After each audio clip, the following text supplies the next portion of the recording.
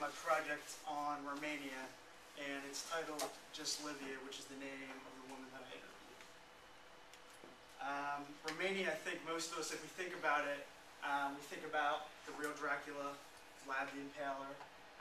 Maybe we think of dark forests, or big castles, or possibly even the Disney Channel. I think they've had plenty of movies about Dracula on there that supposedly take place in Romania.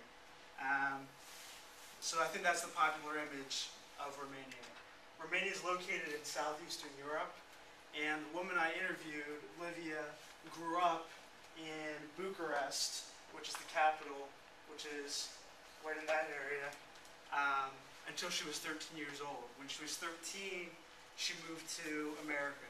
Currently, she lives in Mannheim, Pennsylvania, and I met her through coaching her son's soccer team.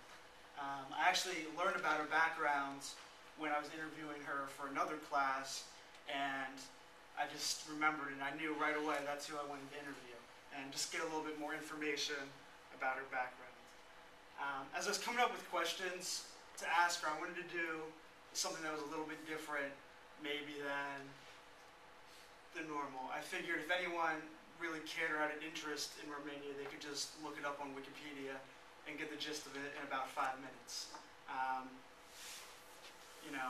I wanted to do something a little bit different, so I came up with some questions that focus more on her and her experience moving to America, her perceptions of America, and how she transitioned to America, more so than Romania itself. The other thing is I didn't really think it was fair to make her an expert or expect her to be an expert on all things Romania. As Lucian Boa, a historian from Romania, writes, "One country but so many viewpoints, one history but so many ways of reconstructing and interpreting it." So I wanted to look at a lot more than just Romania.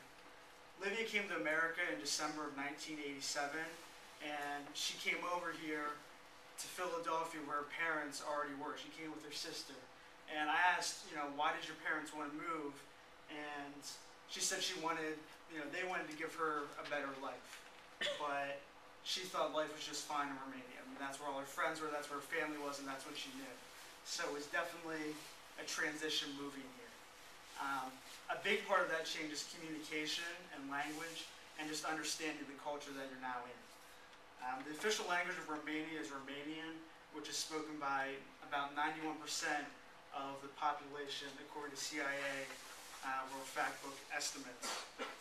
As a 13-year-old coming to America, I was curious to know how she adjusted and how she transitioned from Romanian to English. She explained to me, though, that in Romania, much like in America, many people learn a second language. And it starts a lot younger. So when she was in elementary school, she was already learning English. And she said, the transition really wasn't that tough, but the language, the English that she was spoken was a lot more similar to that's spoken in Great Britain, so it's more proper. And the biggest transition for her was learning the local dialects here. One example she gave me, she said, in England maybe they say rubbish for trash, but here we say trash. And to a native speaker of English, you don't really think about those differences, but she had to think of it as a whole new words to learn and understand. Perhaps as important as that, language itself is the nonverbal. There are certain things from culture to culture and country to country that are going to be different, and particularly greetings come to mind. In America, you meet someone new, you shake their hands. In some Asian countries, maybe you bow out of respect. The distances in which we speak can be different too. In America, maybe there's a foot between us when we're speaking to each other. In Europe, it's a lot closer. So I asked Livia, did she notice any differences? The biggest difference she stated was that in Romania, people tend to be a bit more affectionate if they know you, when they meet you. So here, even if I know someone, maybe I'll wave, you shake their hand, but I'm not really going to get that close to them. She said, in Romania, it's really common, a kiss on the cheek, an embrace, something like that, with someone that you know. She said she was proud that she got her husband's family into that a little bit more, because she was complaining to me that they weren't very affectionate when she first met them, but now they're a little bit more so. So coming to America and learning a new language and a culture becomes important, but so is her perceptions of America beforehand.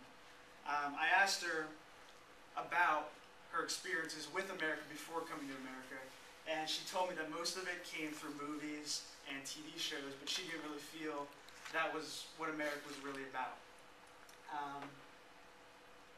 She said, you come to America, she thinks of it as a land of opportunity, and that's what it was for, but you can't just show up and good things are going to happen to you. You have to show up and work hard, and that's how people become successful. So Livia has been living in America now for almost 25 years. She has 2 sons, she's married, and she really considers herself an American. She hasn't been back to Romania since 1998, and she communicates with people some, but this is her home now. So with the benefit of hindsight and time on her side, I wanted to know, what does she identify herself as today? I think that a lot of times we categorize people on where they come from, what they sound like. She speaks with an accent, so I think a lot of us would say she's Romanian. But she considers herself an American. I think that brings up an important point as to what's more important, how society sees you or how you see yourself. She said, I identify myself as an American, I'm an American citizen, and therefore that is what my new identity is. The fact that I was born in Romania will never change who I really am as a person.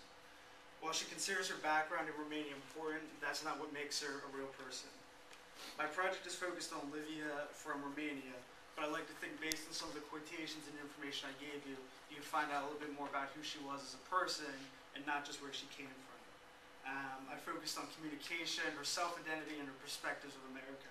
I think perhaps that maybe she can give you the best view of herself. She said, I am honest, sincere, loyal, dedicated, caring, affectionate, fun, and somewhat high-strung, but nevertheless I am who I really am. Maybe she's Romanian, or maybe she's American, or maybe she's both, or maybe she's just Livia.